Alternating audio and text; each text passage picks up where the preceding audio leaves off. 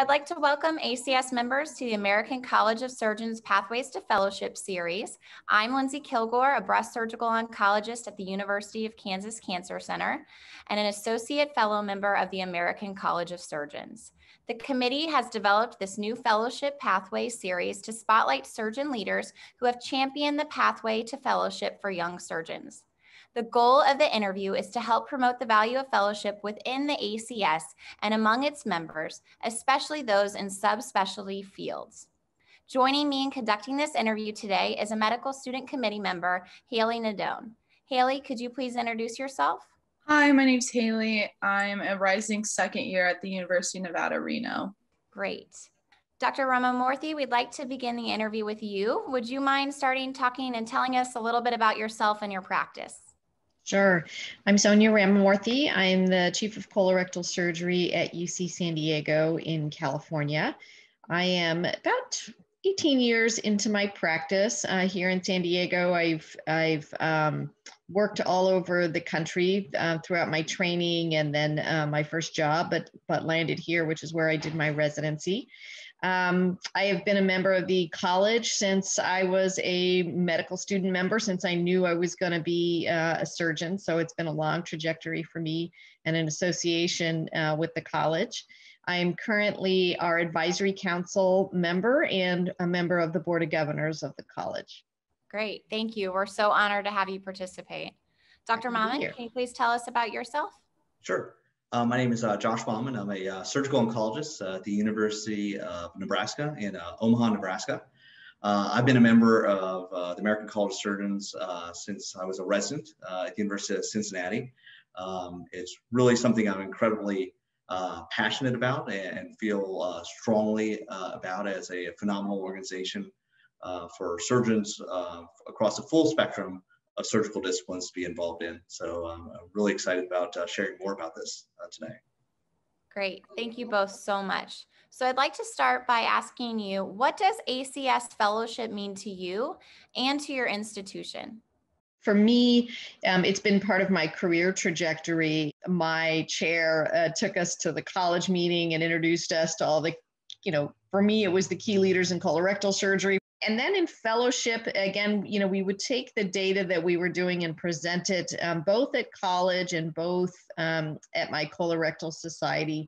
There's been a lot of great engagement more recently about the impact on the national forefront for surgeons, along with Medicare changes, things that are occurring that I want to be a part of, that I want to have a voice in, diversity and equity inclusion in the field, you name it. And so the college really touches on things and represents the house of surgery, and colorectal, my own specialty, really fits nicely into that. But I would tell you, it's been a huge part of my career. In terms of what we're doing at our institution, I would say the vast majority of our faculty are members of the college. They're fellows, our residents go to the meetings every year. We're very involved in that quality and patient safety meeting that we go to. We look to that for guidance on how we improve patient care and outcomes at our own institution. Everything about COVID, when that was a national crisis, to some of the Medicare changes and telehealth, things that are coming down the pipeline. So it's really been our source of communication, in particularly during this last challenging year.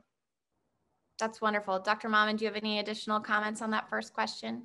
I think that the way that Dr. Ramamoorthy really summarized that kind of the full spectrum that the college provides in terms of engagement with its members is really spot on. And as Dr. Ramamoorthy kind of alluded to, it changes over time a little bit. And being able to avail ourselves of all those opportunities is just an amazing attribute of the college. Going from advocacy to education to research is really kind of that full spectrum.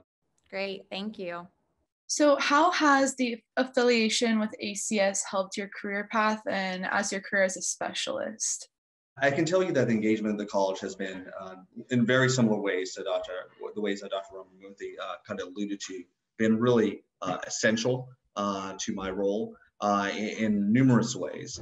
With regards to fellowship, being able to really allow oneself to interact with leaders in the field, individuals that I really wouldn't have been able to engage with college really breaks down those barriers. I mean, you're all fellows together, you all have the same challenges, and you have that opportunity to really interact with some of those leaders that you wouldn't really expect to otherwise.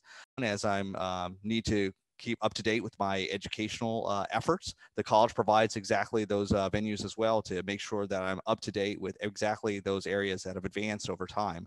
How have you guys championed the ACS fellowship at your institution and within your subspecialty particularly, since we're trying to focus on subspecialty involvement and engagement? You get to interact with people and network with people, which is an incredibly important part at any stage in your career. I think the pandemic really brought out the importance of the college to a lot of our subspecialties. You know, we are big in our specialty, but when you think about the larger practice of surgery in this country, we need a singular voice when it comes to advocating for surgeons. And that is really where the college comes shining through and developing these amazing quality programs, developing global surgery opportunities, advocating for us on Capitol Hill.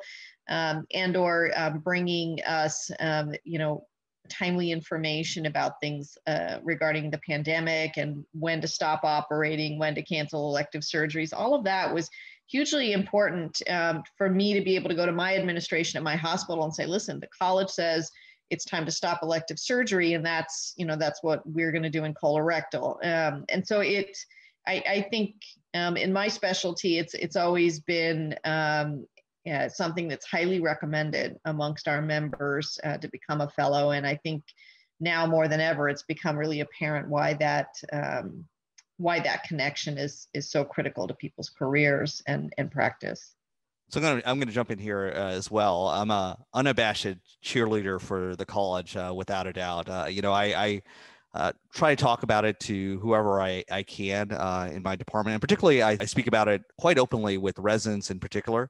RAS and the Resident Associate Society, which I know that you're quite familiar with, I think is a great venue for surgical trainees to become involved and really engage with the college in a very early manner with really low barriers to getting involved, whether that's getting involved in a committee or attending the Leadership and Advocacy Summit on a scholarship or getting involved in the local chapter. I think there's just so many opportunities to become engaged.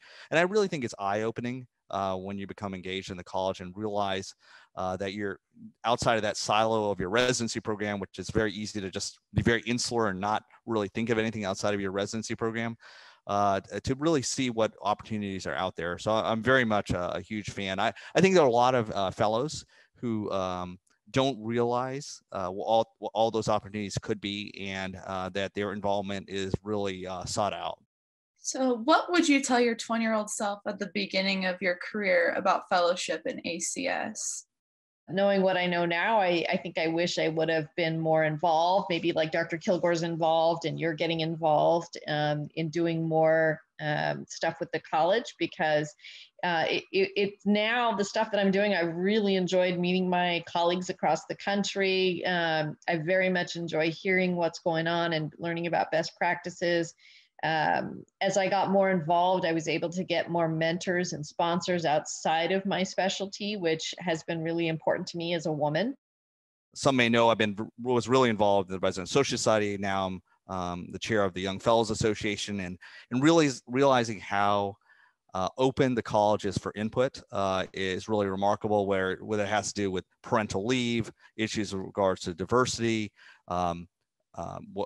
gun violence. We're working on now on statements regards to looking at how to make sure that as we go back to in-person meetings, making sure that they're inclusive and really consider all aspects of what that means. And most recently, the college just put out a new statement with regard to restrictive covenants, which is really important for younger surgeons since most of us are employed. So I really did not realize how open and able we were to help guide the college, because it is our college. Back then, I would have just thought, well, there are these folks that make decisions for us, and that's the way it is. But what I've realized over time is it's really quite different than that, and there's really an opportunity to make the college really reflect the things that we care about. That's great. So to kind of, final question of the interview is, what are 3 takeaways for our surgeon colleagues on how they can address their career path and membership in the American College of Surgeons? One, definitely become a member. I mean, there's no question that you're going to benefit from this. 2, think about the things that are most important to you. And I'm sure you're going to find that those things exist within the college. In some way, shape, or form, there is going to be some connection to your interests in the college, and then develop it. Within the college, there's such great opportunity, and there's such a need, as Dr. Mammen said, for people's input and helping direct what we do. And I guess the last thing I would say is to think locally and bring it to the national level as you do your own specialty, and think about how you can contribute and what you can bring back to your local community. So the first thing I would say is really kind of building on what Dr. Ramamoorthy was mentioning about the local aspects. I think the state chapters or the chapters in general, because some states have more than one chapter, are really hidden gems that we often don't think about. And I think it's a great opportunity to get involved without having to travel a whole lot. For individuals that are new to a state, I'm new to Nebraska. I got to tell you, I joined my local chapter immediately because I know that's a way for me to network, meet other individuals.